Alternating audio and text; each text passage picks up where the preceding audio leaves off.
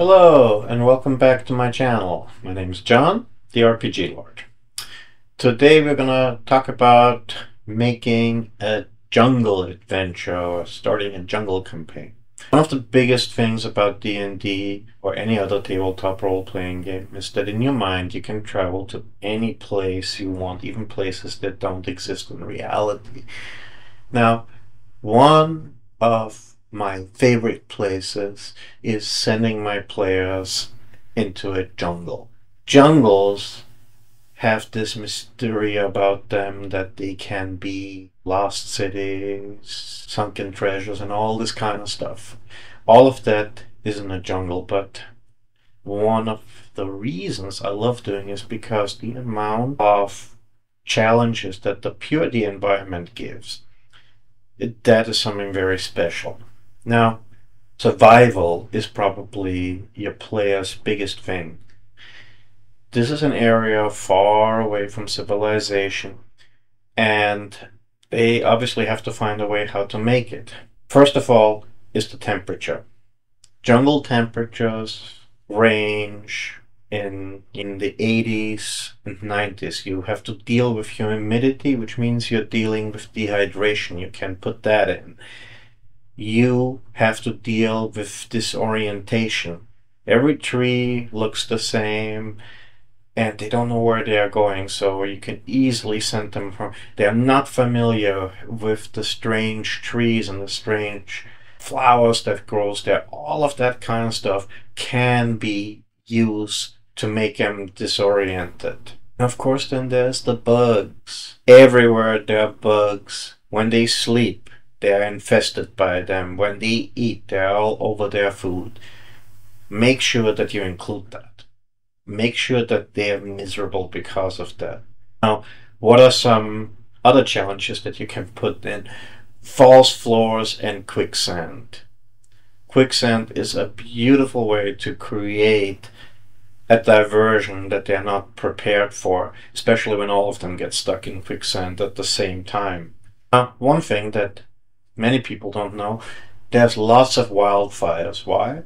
Well, jungles have rain constantly and the high humidity creates lightning. So it is very possible that a wildfire starts and burns out. That itself could trap the players or could direct them where you don't want them. Then of course there's flooding.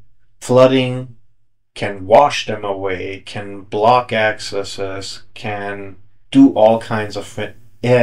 So use flooding liberally, and the good thing in the jungle, you can use that at any time you want. Why? Because in a tropical jungle it rains almost every day. So knock them out with your flooding. And then of course there's carnivorous plants. Well, while they do exist in real jungles, in the fantasy world they're a little larger, a little meaner, and a little more hungry. So by all means, now it doesn't have to be one large plant, it can be many, many small ones. Or you can have pet plants that by their smell make the players fall asleep and then they're slowly being devoured by the plants. So plants can be mean, absolutely mean if you make them mean. I talked about the bugs. Well, not only are they an absolute nuisance and some of them can hurt you, but they spread diseases. That's when you throw the constitution rolls in.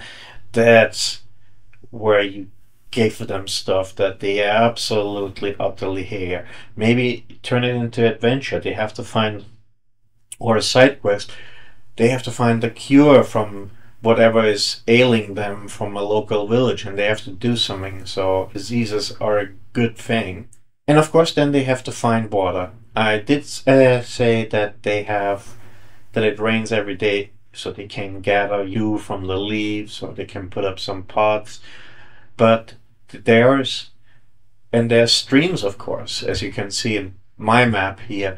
But remember, the streams are full of bugs and microbes. So if they don't boil that might be a problem in itself. Water can be super murky. Then of course, the unknown plants, they have to find food. That can lead to quests. In some cases, they might have to build shelter. to get rid of the bugs and the rain, which brings me to another thing. The rain itself, yes, guys, the rain itself and the water itself can be a huge problem. If the human body is exposed to water too long, you're gonna start getting fungal infections, or we have stories about that from soldiers in Vietnam who were wet all the time. The flesh actually separates itself from the bone. So constant exposure to moistness can be being a problem in the long run. Now, what kind of major things can you put in the jungle? Well, it's pretty much anything that you want. You can have caves where monsters live. You can have tribal societies. You can have forgotten cities and lost temples. All of that. Or you can have entire societies that live there. Anything is up for grabs. You can make maybe tiny societies that live inside a small tree. All of that is possible in a fantasy world.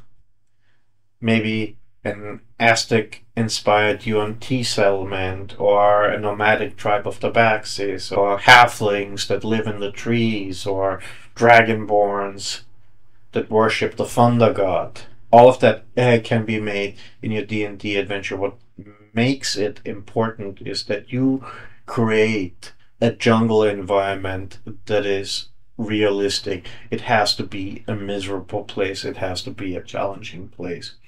Anyway, that's all I got for today. I hope you enjoyed this video. Make sure you like, share, and subscribe to the channel. And remember, there's only one RPG Lord. I wish you a good day.